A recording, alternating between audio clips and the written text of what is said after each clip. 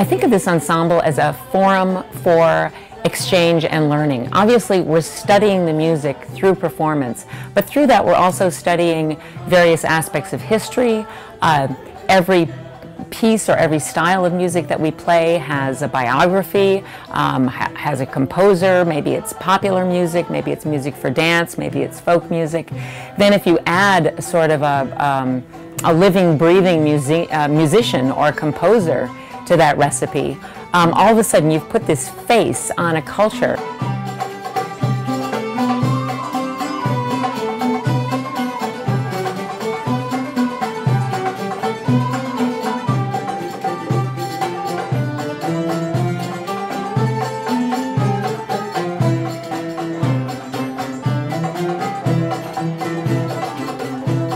You know, we say music is a universal language, but of course it isn't, because someone has to teach us how to listen to a particular kind of music, whether it's why did Adele win the Grammys, why are people crazy about her, or how do we listen to South African music, or how do we come to love sacred harp singing. Someone usually has to teach us how to listen to a music, what the people from within that culture think is really good about that music. I think that the fact that people are being asked to collaborate with one another and learn from one another is very powerful, and there's nothing you can do to simulate that. You can't, no matter how much I tell them or have them read or listen to, there's nothing like actually interacting with people.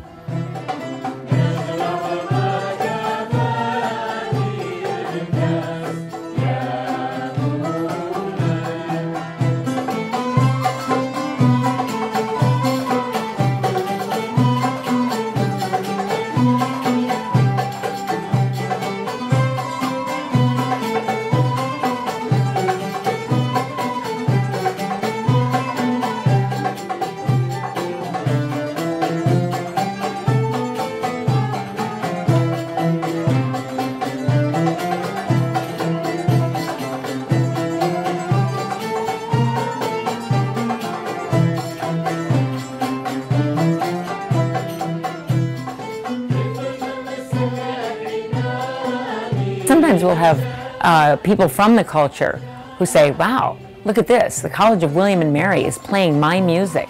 And that can be an incredible source of pride.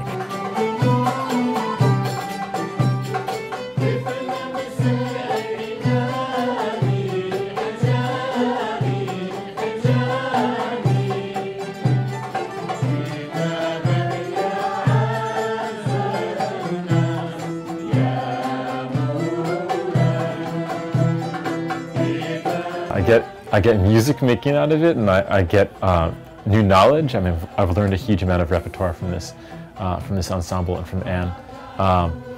But it's mainly sheer delight and also keeping up my chops a little bit. And you got to work. Sometimes you're learning an entirely new instrument, you're learning a new tuning system, new rhythms. The reason we sound good is because we work hard. Inshallah, as they say.